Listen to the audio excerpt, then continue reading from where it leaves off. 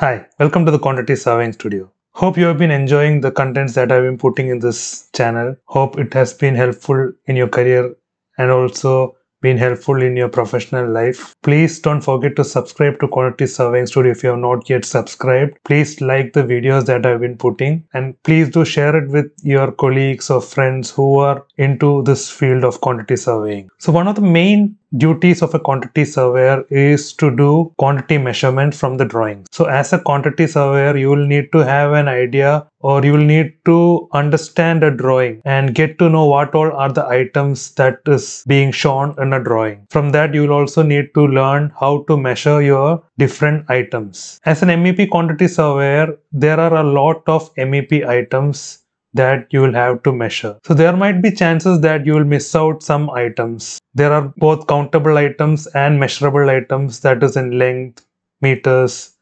area in square meters, or it can also be a volume or kgs if it is a duct measurement. So mostly the countable items, yes, from the drawings you can get it.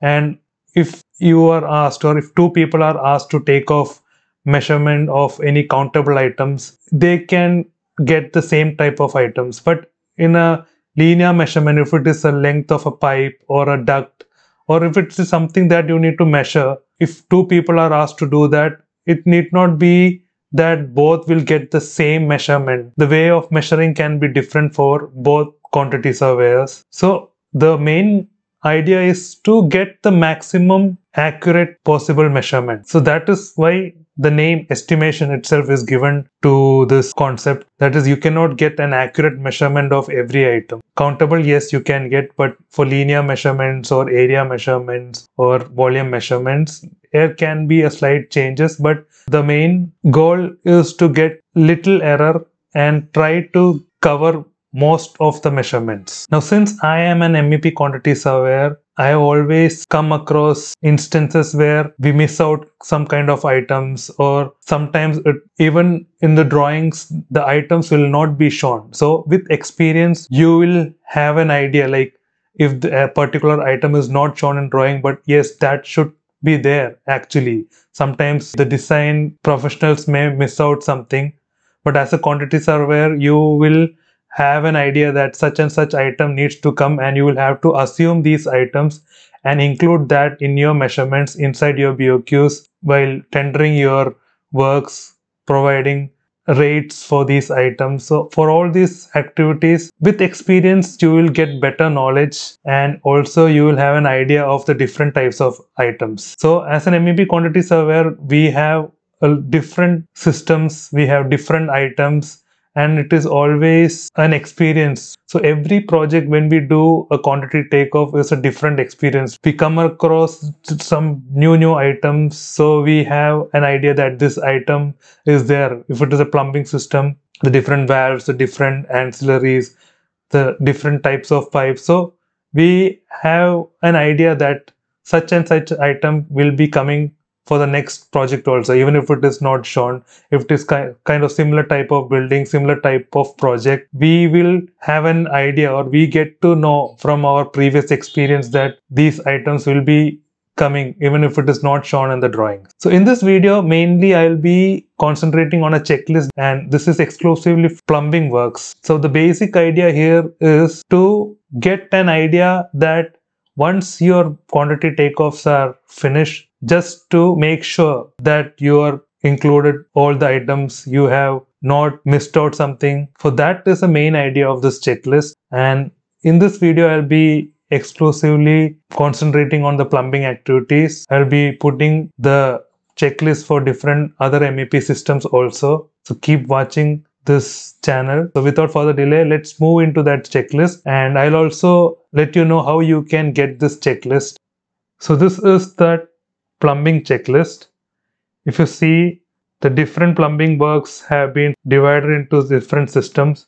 You have storm drainage, condensate drains, fixtures, soil and wastewater system, grey water system, cold water system, hot water system, and inside each system there are the different major items. So I'll not be going in detail about each system and each item. Hopefully I'll be making more videos in the future about each item and each system.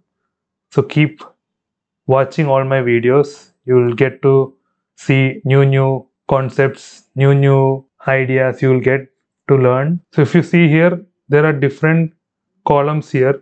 One is measured and included in BOQ. Then there is assumed and included in BOQ, not applicable, so not included in BOQ.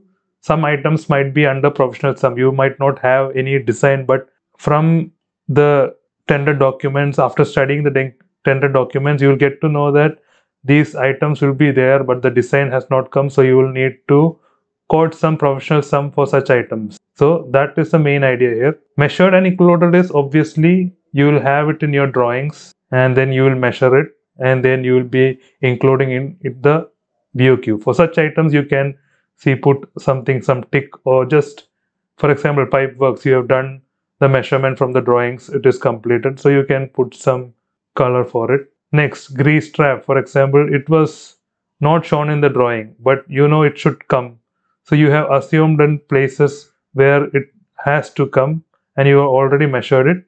So for that item you can put red here. Sewage treatment plant, so for every project it need not be that a treatment plant should be there. So for maybe in this project which you are doing quantity takeoff, after that you didn't find anything about sewage treatment plant, so you are putting it under not applicable, so it is not included in BOQ because nothing has been mentioned regarding this plant.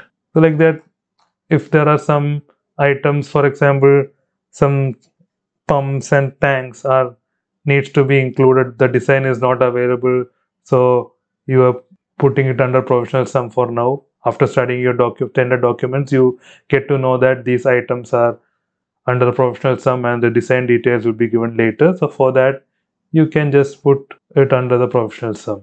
So this is the main idea. So once you are finished with your quantity takeoffs, go to this checklist and for each item you do this marking wherever it is applicable, and after doing all the marking of all the items you get to know what items you have missed out, or if you have forgot to measure some items you can submit it to your senior or to the person who is auditing your BOQ, so they will also have an idea of what all items are there, what you have included, what you have not included.